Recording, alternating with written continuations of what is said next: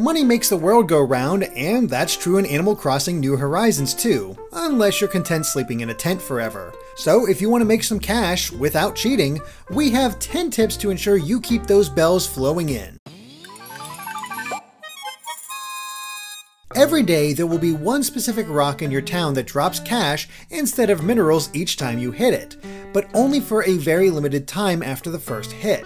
To ensure you maximize your reward, try digging 3 holes or placing 3 objects in a row parallel to the rock behind you to hold the villager in place as you attack the rock. If you manage to land the maximum of 8 hits, you'll be a cool 16,100 bells richer. This trick even works on normal mineral rocks too, and though you won't get money directly, maximizing the amount of hits increases the chances of it dropping a gold nugget, and those can be sold at a high price.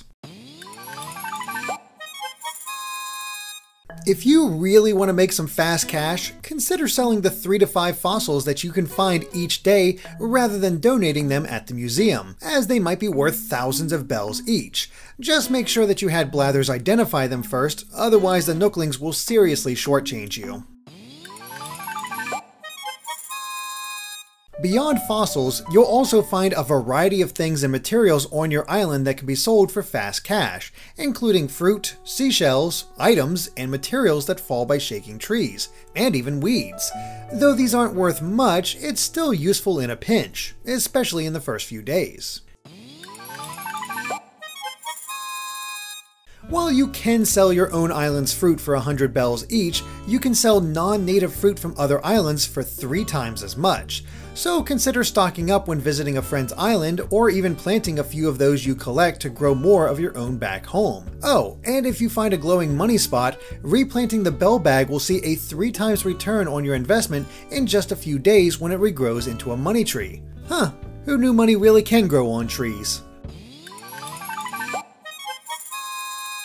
Fishing is a very effective way of getting money, and generally more than bug hunting, if you know which fish are worth the most, especially since the fish can be caught throughout the day and constantly replenish. The barred knifejaw, available March through November, is worth 5,000 bells each, whereas the coelacanth, which only appears on rainy days, can be sold for a whopping 15,000 bells. Memorize their shadow sizes so you know which fish to target at a glance. Just keep in mind that some fish are exclusive to particular seasons, time of day, and even bodies of water. And if you're having trouble finding fish, go clamming.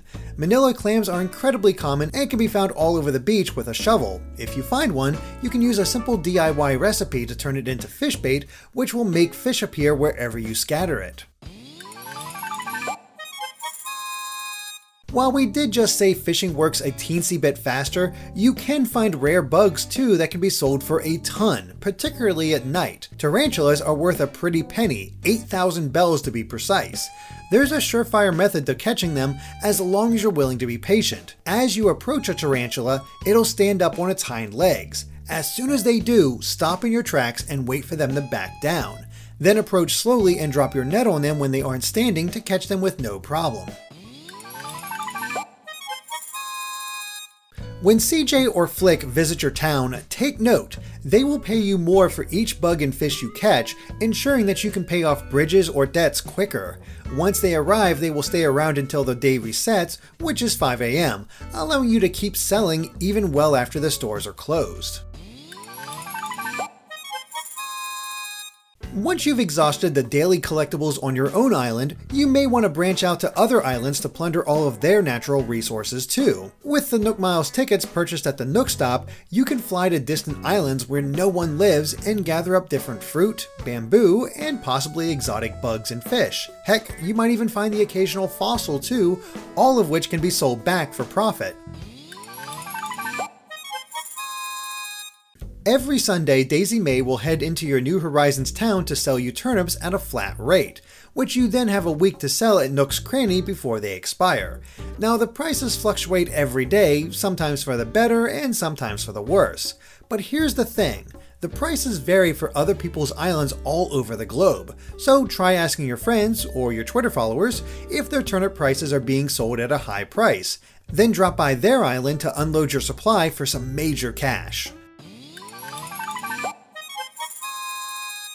If you're short on cash but flush on Nook miles, there's a fast method to convert one into the other. Simply pick up a Bells ticket from the upgraded Resident Services building for 500 miles, then sell it at Nook's Cranny to exchange it for 3,000 Bells. It may not be the most efficient use of miles, but it's certainly one of the quicker ways to earn Bells.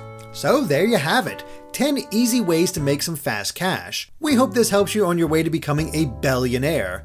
Thanks for watching, and make sure to click that subscribe button for tons more on Animal Crossing New Horizons and all things gaming.